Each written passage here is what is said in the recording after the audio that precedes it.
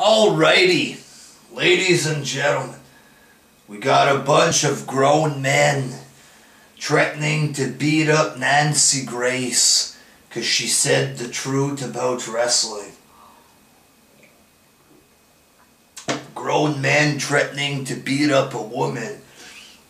But even worse than this, I'm watching YouTube. Apparently Eric Young has won the World Heavyweight Championship. What a fucking joke. Let's watch this crap. I'm gonna watch a little vid on YouTube there. Give y'all a reaction. The Michinoku driver, 1-2, kick out. Eric Young, people. Okay, a total fucking jobber. People are gonna say he's a Santino character. Eric Young wishes that he was Santino. Eric Young tries to be funny, but he's not, you know. And I know TNA fans, oh, Daniel Bryan small. Daniel Bryan has a beard. Daniel Bryan is good. He's over. Eric Young, not good. Not over. Alright, hit him with a low blow there. 1-2, kick out. You know, where's the build for this crap? Eric Young being champ. Fuck, he wins a couple matches. Fuck, not even. He gets a match last week in the Fatal 4-Way for nothing. And this week he's winning the belt. Where's the sense?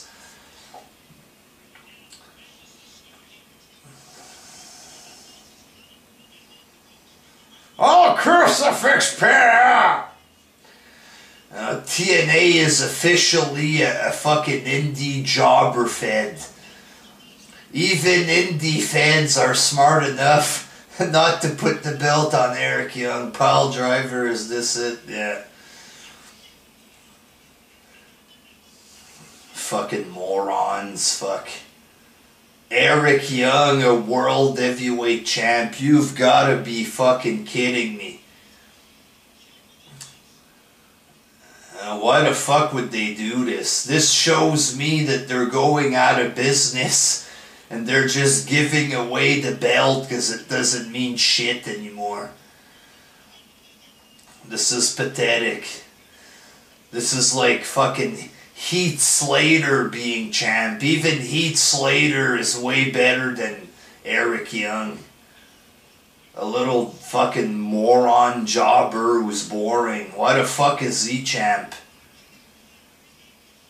Eric Young.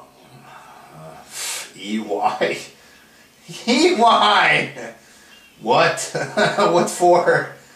What a bunch of idiots. Oh man, they're going out of business. Fuck, this is fucking stupid. TNA are fucking fucked in the head. Until next time, peace.